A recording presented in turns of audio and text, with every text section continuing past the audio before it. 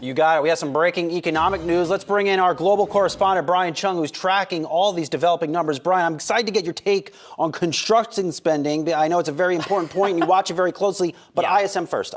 Yeah, well, we just got ISM manufacturing figures for the month of August, and when we take a look at the numbers, we could see that it printed at a 52.8%. Again, this coming from the Institute for Supply Management for the month of August. That particular figure shows actually the same number recorded in July, so it suggests that the expansion is continuing, although it's kind of plateauing here. That's the 27th month in a row, however, of growth.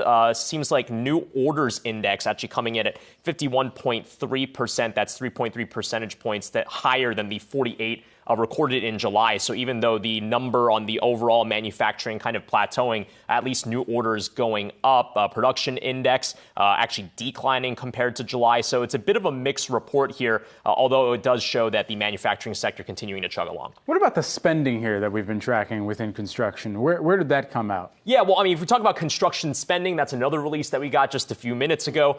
You guys know I love to put on my hard hat here when it comes to the construction numbers, but actually contracting in the month of July, down 0.4% compared to the revised numbers in June. Keep in mind that already follows a 1.1% month-over-month report for the month of June. This is pretty lag data. Again, we're looking at July as of the updated numbers, but this shows that construction does continue to slow, a lot of that being driven by private side of things. Public construction apparently up during the month, but again, in the month of July, private construction, which is the lion's share of construction in this country, contracting. Now, a lot of that could be due to the higher rates that we saw the Federal Reserve kind of go about over the course of 2022. That appears to have slowed activity on the infrastructure and on the investment side of things. But keep in mind, what we're looking at today with ISM manufacturing and also with construction, if we try to put this in a kind of holistic view, it's definitely showing some sort of slowdown, but it's not necessarily aligning with what we're seeing on the labor market. It'll be interesting to see what that August jobs report for tomorrow shows, but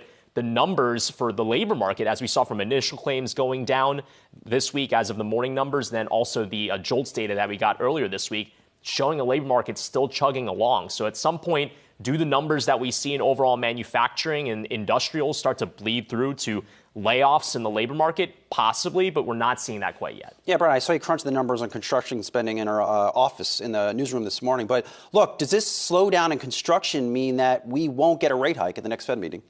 Well, the rate hike is going to happen. Rate hike is going to happen, sure. Even with the construction slowdown. Even with the construction slowdown. This is, look, it's slowing down, but I don't think Jay Powell's going to look at the construction numbers as closely as we are and then see, oh my gosh, contraction in July. We're going to have to cut. That's not going to happen, right? Okay. The Fed is going to raise rates. Market pricing very much favoring a more aggressive 75 basis point hike as opposed to a 50 basis point hike prior to what actually many markets were expecting prior to Jay Powell's very short, abrupt, but clear speech on Friday. Fed's going to continue to raise rates. They're going to raise rates, by the way, past September as well. The question is, where do they stop? Maybe towards the end of the year, they're going to look very closely at these types of manufacturing numbers if it does also relate to and coincide with a slowdown in the labor market as well. You see the unemployment rate start to tick up. That's going to be the first indicator that the Fed might be interested in slowing the pace of hikes and at some point pausing, maybe at some point cutting. But hold your horses, we're not there yet. Psyched to see your coverage.